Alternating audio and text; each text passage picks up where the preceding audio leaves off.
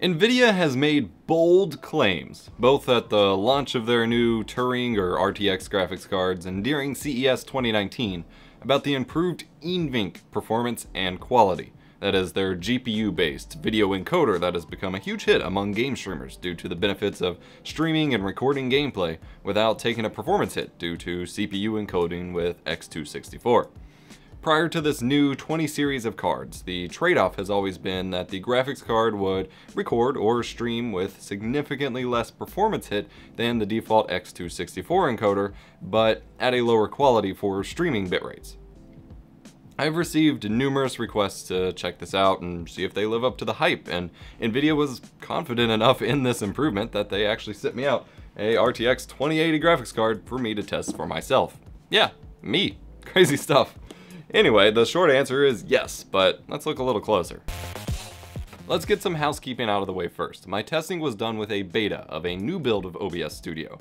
Nvidia has partnered with OBS's creator to completely rework how GPU encoding functionality works to save on resources, and a new NvEnc API was made accessible as well. Previously, frames had to be copied to the system memory, then sent back to the GPU for encoding with NvEnc or whatever. Now the frames stay within the GPU, which keeps CPU usage even lower. I've been using a beta build of this version for my testing. My test system has an Intel Core i7-8700K at 4.7 GHz, 16 gigs of RAM at 3000 MHz, and a Founders Edition Nvidia RTX 2080.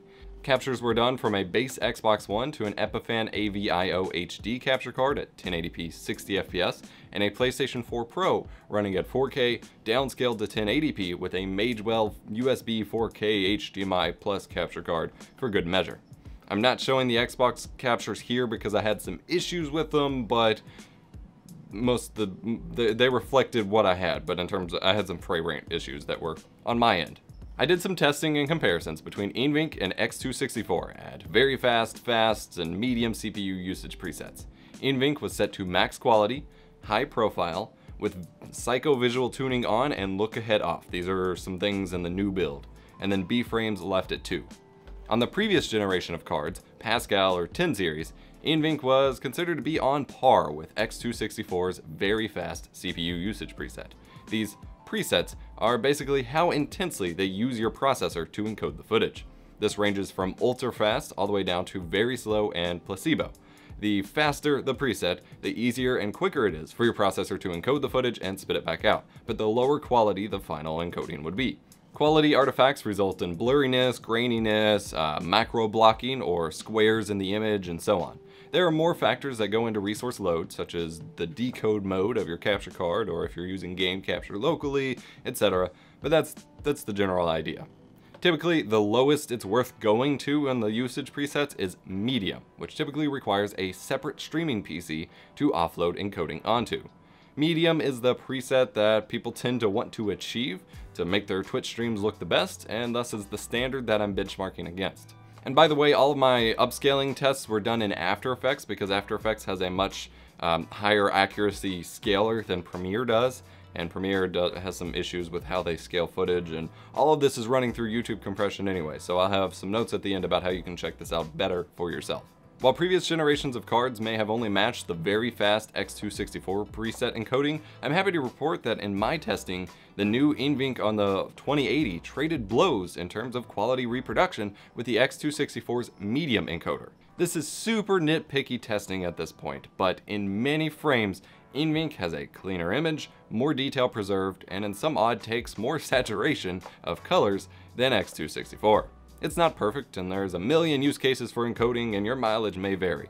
But thus far, I've been quite impressed. I compared very fast, and medium, and I did it at 3500 bitrate, 6K bitrate, which is the max officially supported for Twitch, and then at 8K bitrate, which is, you can technically push to Twitch, but you may have issues with it. And the results kind of matched at all different bitrates.